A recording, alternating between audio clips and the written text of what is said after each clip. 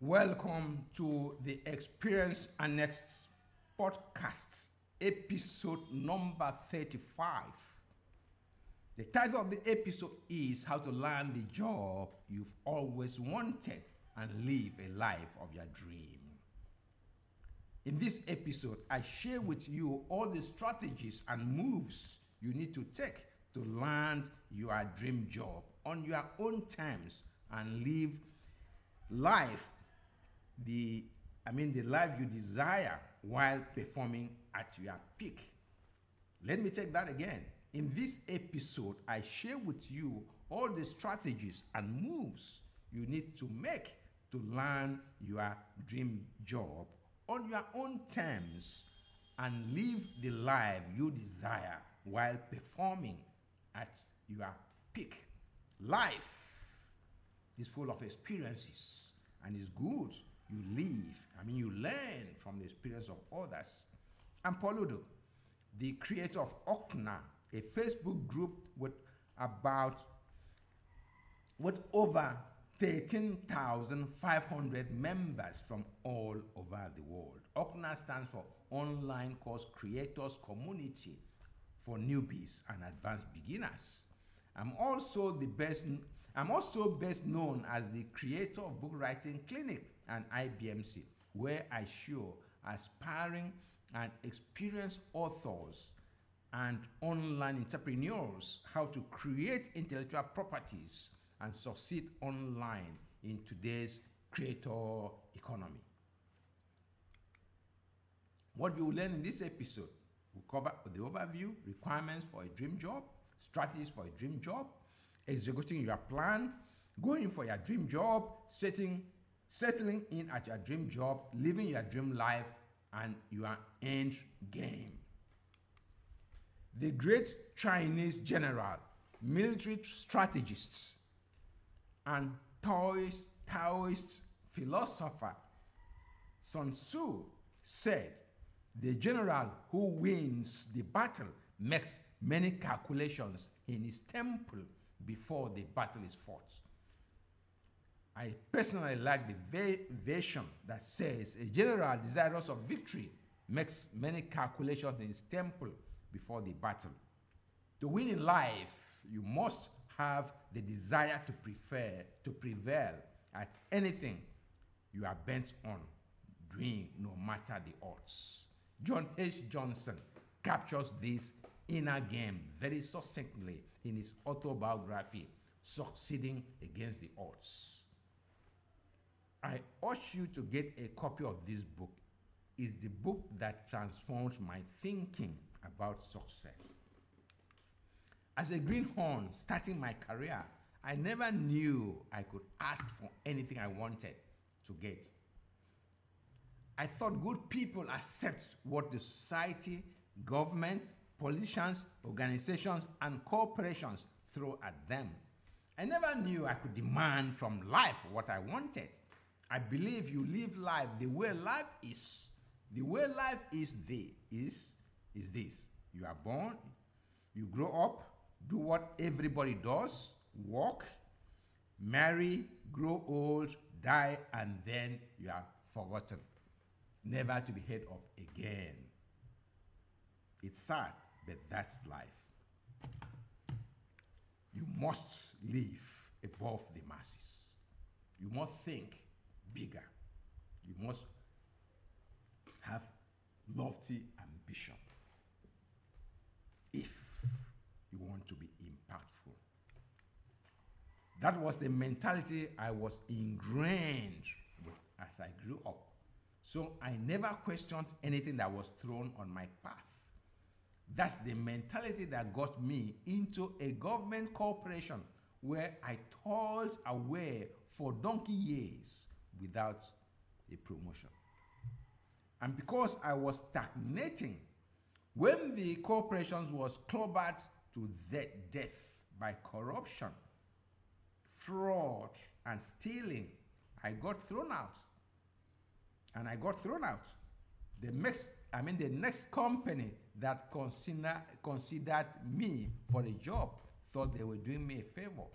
I was given the lowest grade they could imagine not minding had over 10 years solid experience, had become a chartered banker. Indeed, I was a proud alumni of the Chartered Institute of Bankers of England and Wales, as it was then called, one of the most prestigious and revered professional bankers training institutes in the world.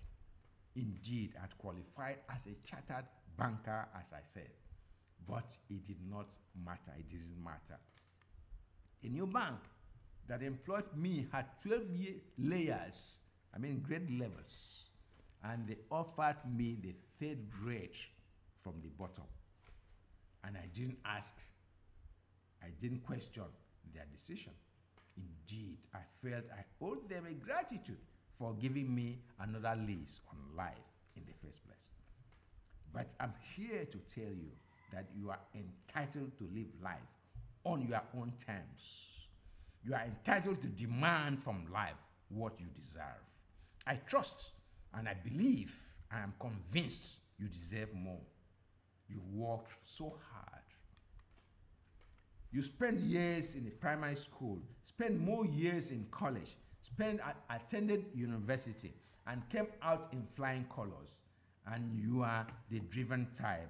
You've added 1, 2, or 3 more professional qualifications and certifications to your name as a chartered accountant, banker, a certified engineer, HR, IT specialist. Yes, you further enriched your curriculum vitae by attending company-sponsored implant and open enrollment training courses, some in Ivy League schools like Wharton, Harvard, Yale.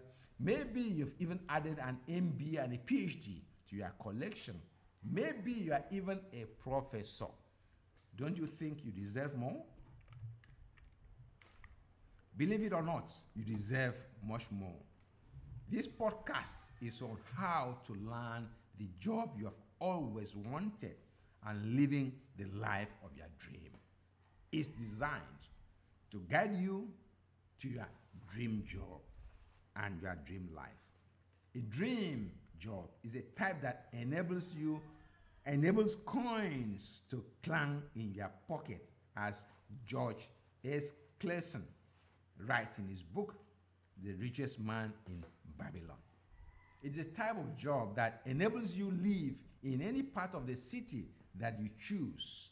Join any club you want. Take your wife, kids, and loved ones on vacation to exotic places. Eat the type of food you crave. In short, live life on your own terms, yet remain humble. I'm not talking about utopia. Don't be scared that what I'm talking about will be or is too hard. Don't be deceived that you need an Oxford, Harvard, Wharton degree to execute what I'm talking about. Indeed, what I'm talking about is so uncannily simple that anyone can actualize his or her dream of landing a mouth-watering job made in heaven. But I must warn you that you must be willing to pay the price to earn that price. If you don't, you may end up in a bad place like I did, or end up with 104 billion as Steve Ballmer as at 2023. He started off as Bill Gates' assistant. Let's consider what you need to do to land your dream job and live your life and live your dream life. This episode on landing the job you've always wanted and living a life of your dream is for those who have no desire to go into business on their own. If you are one of those, this is for you. You are what we call the corporate type, a die-hard professional. There's nothing wrong with that. If I had known what I'm about to share with you right now, some 30 years ago, I probably would not be writing this because I would be sipping Campari on Necker Island with my loved ones. I would have been willing to pay any price to get this information, but I was not lucky. What I got were bland advice and recommendations how to be more assertive, how to prepare a CV, how to dress well, and how to answer interview questions. Some will even teach you how to ask your interviewer good questions. None of these or tactics will give you a dream job. Read on or listen on if you are ready to go for your dream job and live the life you have always wanted. I will try to summarize, otherwise this episode may become too long. Requirements for a dream job. Legend has it that when Nigeria's foremost philanthropist, a proponent of Afro-capitalism, and billionaire entrepreneur with footprints in financial services, hotels and hospitality, oil and gas, and health services, Tony Elumelu, wanted his first job. He did what many job applicants of his generation never did. He crafted a well-articulated application letter, attached it to his CV, and had it delivered by DHL.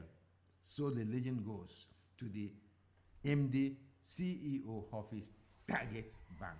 This Target Bank was All States Trust Bank, then one of Nigeria's most respected high-flying second-generation banks. Toy, that is the nickname, Tony Lumelo, got the job. Today, Toy sits at top, one of the biggest franchises in all of Africa, United Bank for Africa, with operations in 22 countries, boasting $1.7 trillion in total assets. You see, going by the employment criteria set by all states Human Resources Department, Toy did not qualify for the job.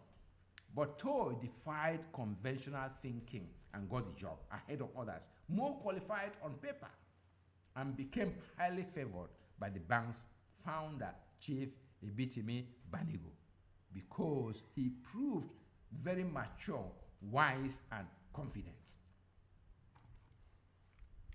Toy did not run to his governor, senator, or House of Rep, or local government chairman for a letter of introduction. Toy did not send a CV to a professional CV writer to rewrite it to perfection. Toy didn't pray and fast for 1 month. Maybe he did in private, but this is what I know Toy did differently. These are the requirements for a dream job. Self-belief, mindset of a winner, abundance mentality. Self-belief is the absolute conviction that you deserve the best the world has to offer. Self-belief is the confidence that you don't have to know the sultan, the emir, the president to get what you deserve. If you don't have self-belief, then no other thing matters, because it's the foundation of greatness. Mindset of the winner is a self-directed drive that you can achieve anything you want if you set your mind to it. Winners take action, and losers engage in thinking, planning, and analysis paralysis. Abundance mentality is the deep notion that there is enough for everyone, and you are getting what you want and deserve does not prevent others from getting what they want and rightly deserve. People with abundance mentality ask for what they want, and the world gives it to them. It's a metaphysical law. Ask, and you will receive. Strategies for a dream job. Strategies for a dream job. As Sun Tzu admonished, you need to carry out many calculations in your temple to get the job done and dusted.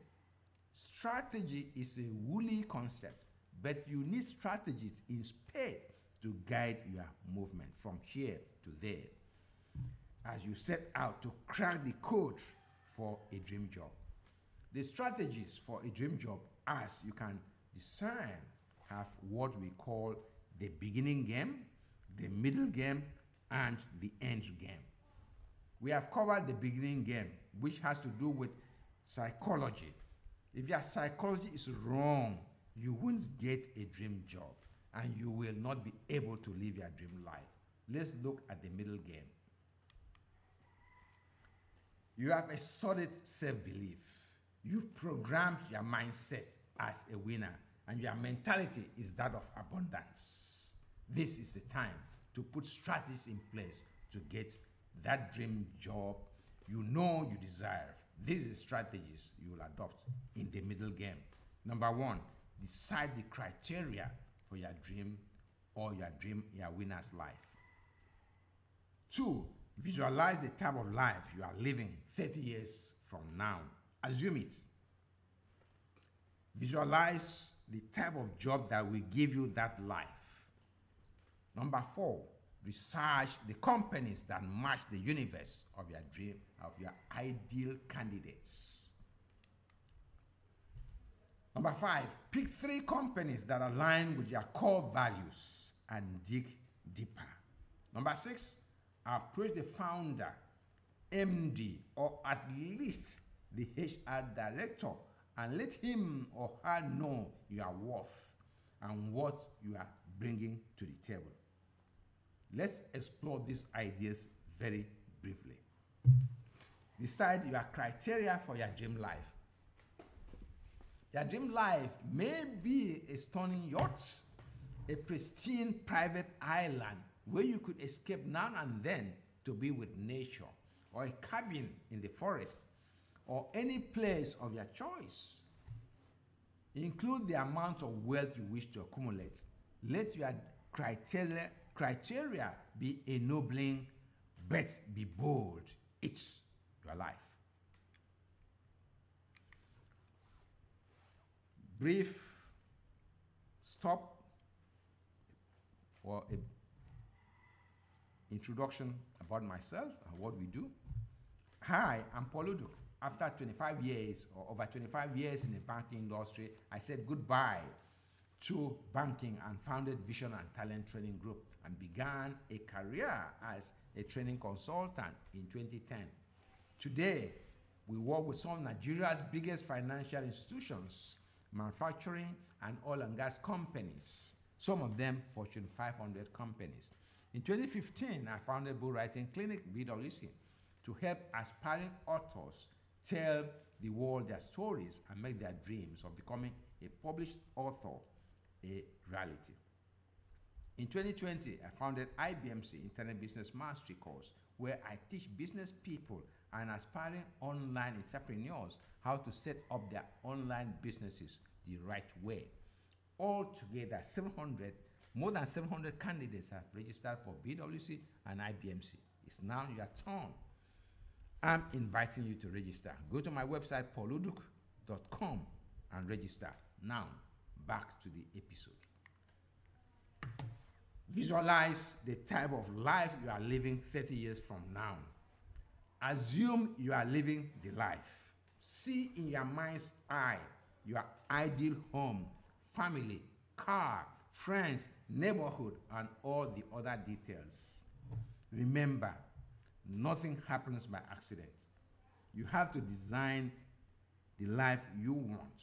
The secret is to know where you want to end up, not where you are starting. Visualize the type of job that will give you that life.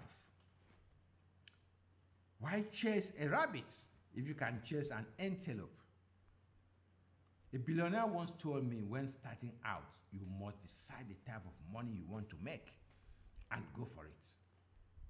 I could not believe my ears then. Research the companies that match the universe of your ideal candidates. All companies are not born equal. Annually, Fortune magazine comes up with the list of the most admired companies and the best companies to work for. Be careful the companies you pick. Pick 3 companies that align with your core values and dig deeper. Here, you want to find out if the industries they are in are expanding, such as aerospace, genomics, or declining, such as traditional banking, oil and gas. You want to know the values of the founders, their attitude to their diversity, environment, and compensation.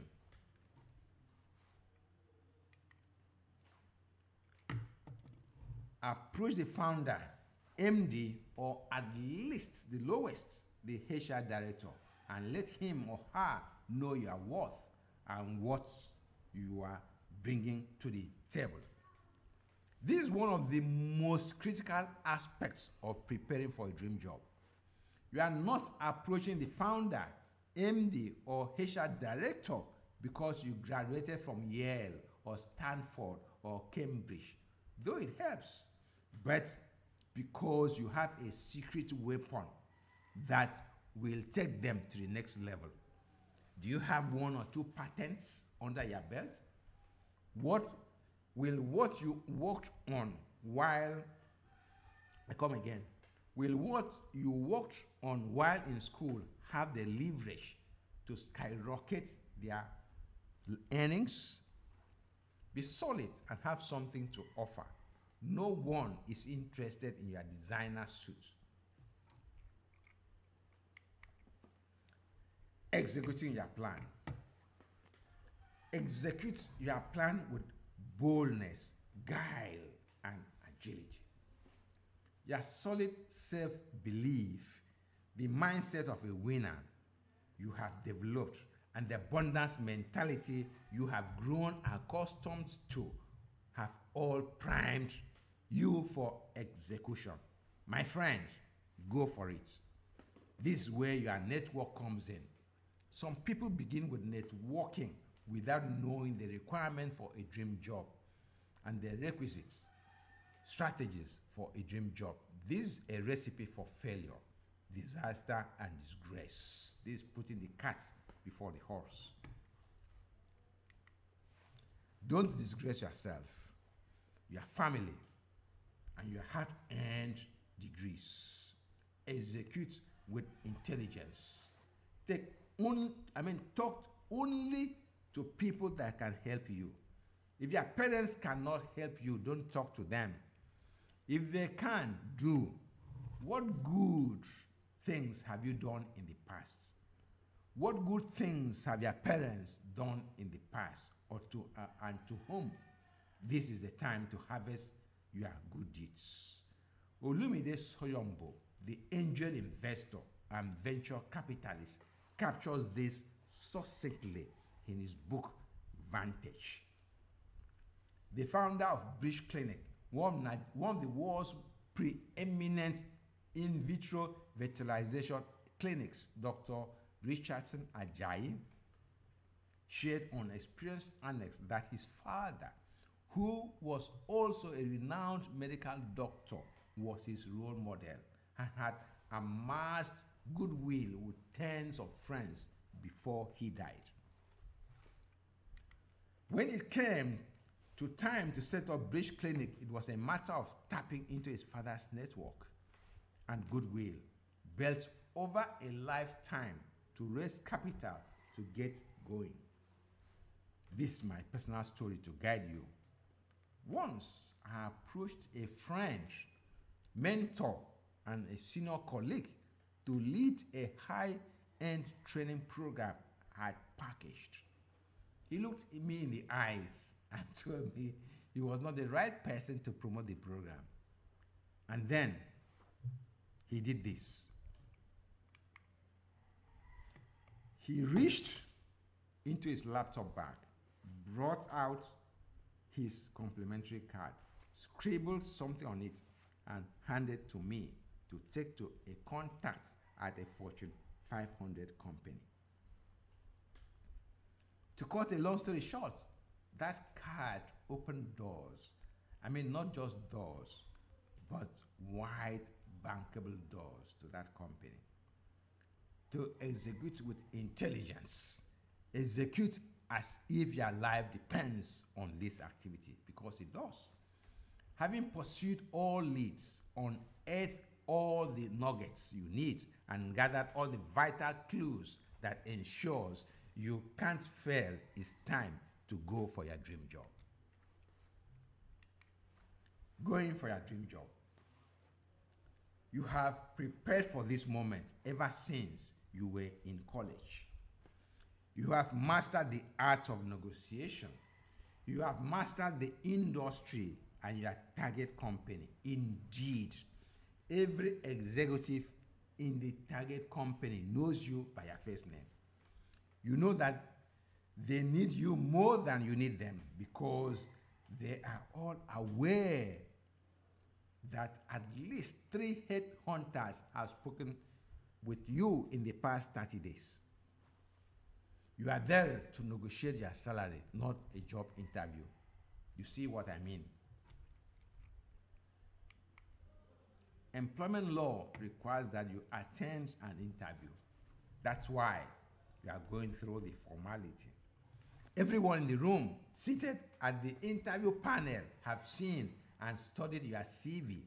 They can't wait for you to join their gang. You wouldn't want someone with a secret weapon to take their company to that can take their company to the next level, to swell their share options and end-of-year bonuses. Can I take that again? Who wouldn't want someone with a secret weapon to take their company to the next level, to swell their share options and end-of-year bonuses? So going for your dream job has very little to do with your CV than it has to do with the subterranean influences of returning favors built over a lifetime.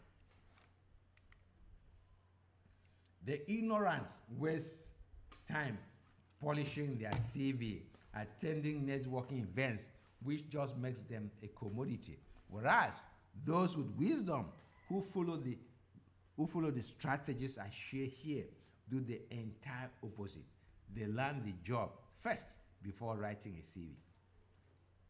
At the interview, ensure you bargain hard for the signing bonus you deserve, the starting pay and compensation that will bring you on board, and the division you want to work in, and the executive you want to work with. You control all the aces. Bring out your hidden guns, and you have not yet made public or shared with anyone except the MD and the executive you want to work with. Set a clear expectation when you expect to be promoted. Set your performance criteria yourself and set it so high they will think you are mad. When you do that, the chairman of the interview panel will say, "Yes, I believe you have a point." The MD and the executive you want to work with will concur. The discussion will come to a close and you are in. Settling in at your dream job. You have skyrocketed expectations and you have to deliver. The first 100 days are crucial. Let everyone see you and your true worth. You must effortlessly produce more than 10 times what others produce. And what you produce must be visible and must also be visible you must also be visible as a person. Though you must move with grace and humility, this is not the time to be timid. Contribute to all new ideas and projects.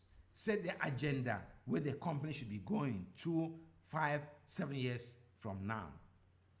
Build bridges to other divisions and departments. Get to know their agenda and effortlessly key into them. If you think what I'm sharing with you here is a figment of my imagination, read the Jack Welch story and how his boss's boss, persuaded him not to leave GE, and how he eventually became the CEO and chairman of GE and in 1999 was crowned the manager of the century by Fortune magazine. Living your dream life. Living your dream life happens by design, as I've already said. As Steve Jobs once emphasized, people think about design in terms of how it looks, but it's actually how it works. You can't live your dream life if you get thrown out after 2 years because a new government came to power, or a new CEO who thinks the company should go in a different direction came on board.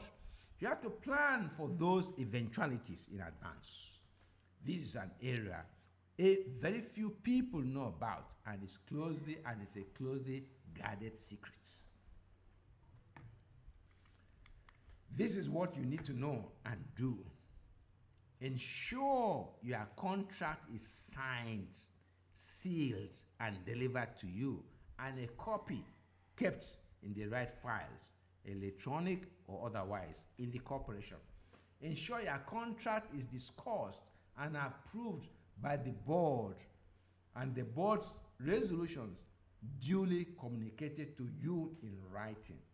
Let a top law firm confirm it's sacrosanct and there are no hidden landmines anywhere. Reject anything that is ambiguous. Get a fresh contract with no ambiguity. With this last element in place, you have nothing to worry about. The most celebrated elites on the planet have what is called prenuptial agreements. When Jeff Bezos amicably parted ways with his ex-wife, Mackenzie, she got a tiny $39 billion.